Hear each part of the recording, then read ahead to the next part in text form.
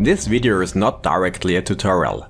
What I want is to make an introduction for a tutorial series which handles the topics rigging, animation and exporting in FBX in general for beginner, and for FBX exporting issues and specific file size optimization. 3D modeling and texturing is one part of CG art, but rigging and animation is another big thing which I constantly avoid to learn. Very important is as well to know what you are planning to do with the rig and the animation. Rigging just for rendering is different than a rig for game engine which you need to export. This series focusing on exporting the created rig and animation. In the last couple of weeks I tried to gain all the necessary information and skills in Blender to get a 3D character with textures, a rig and all of its animated actions or NLA stripes into a FBX with a file size limit of 3.5 MB. The file size was especially important for the Spark RR software, which is creating augmented reality filters. I want to talk about all I have to learn and consider during the project, and I want to share my path, experience and opinion with you. I'm just a simple man who is doing some basic stuff in Blender, but to be honest, rigging is or was really confusing for me. I'm not a pro, I just try to collect all the information and prepare it for this video. If I'm somewhere wrong, feel free to discuss this in the comments below, but don't blame me for a lack of knowledge, because I know that I'm not an expert. This should be a place of help, support, and I try to share and collect this knowledge here for everybody. So in this video I will give you a summary from my experience with rigging, animation and the export as a beginner, and this is a decent overview of my next videos which will handle those topics in detail. This video series is for all who doesn't have any experience with rigging and animation so far and want to learn. It should be a guidance. I can only give you the basic advices and links. So after this introduction to my new series, I want to give you a summary of my experience for learning rigging, animation and exporting and file optimization. About 10 years ago I made a course for rigging in Autodesk Maya. Rigging confused me in the past and it still confuses me in the present. I was never good at programming, doing complex settings and technical stuff. Rigging is for me something like this. FK, IK, constraints, parenting, overlapping and convoluted bones hierarchies. This is something which is overwhelming for me. I'm not sure if I would be able to learn this all by my own, maybe after some time. Luckily Blender has an add-on which auto-generates a rig for you by giving you prepared models. This add-on is called Rigify and just need to be enabled in the preference window. I'm convinced that everybody needs to understand the mechanism and setup for a rig, even though Rigify takes over a lot of work for their functionality. I found a very good YouTube channel for learning rigging with Rigify. CG Dive gives you a perfect introduction and explains the functionality slowly step by step. The tutorials are very good for beginners and covers the basic for rigging on his YouTube channel. If you really want to dive into the mechanism and the single explanation of the settings, then I would advise you to check out his Gumroad course, which contains a useful tips, tricks and information how to rig anything with Rigify in detail. You find the link to this course in the video description below. Really, check out this course when you want to learn how to rig.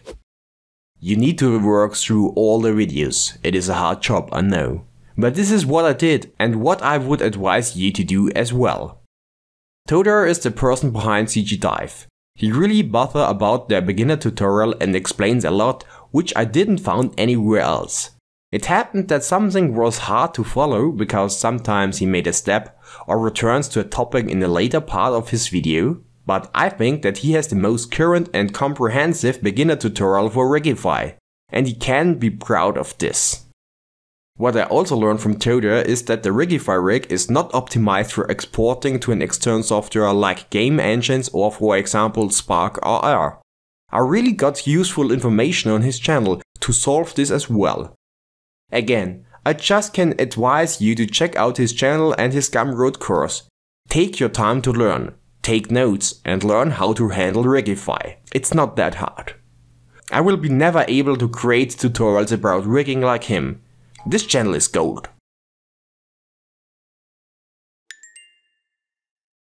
Basically, it is easier to start with 2D animating a ball, learn to understand squash and stretch, rotation loops and so on.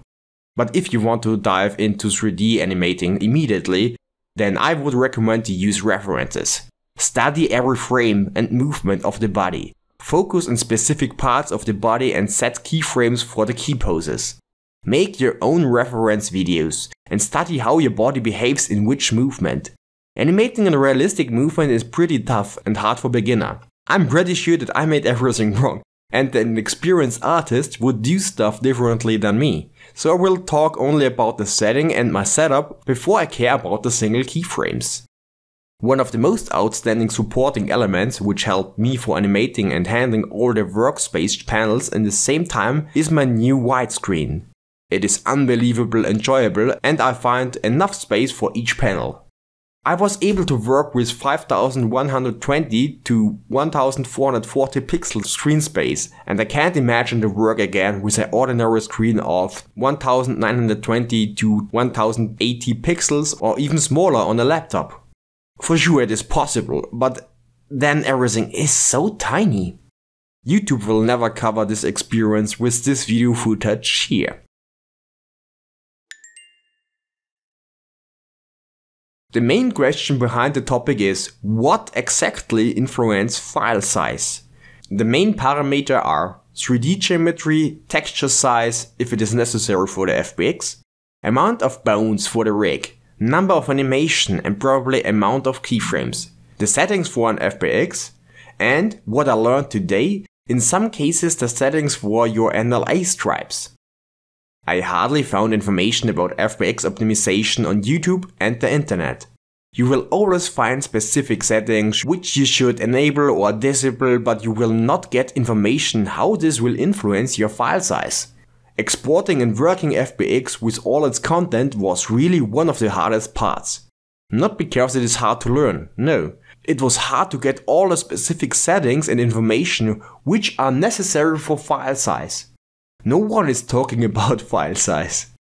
One setting can double the file size result.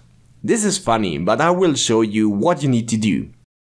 I hope my following videos will guide you through the creation process and prepare you where you will find what.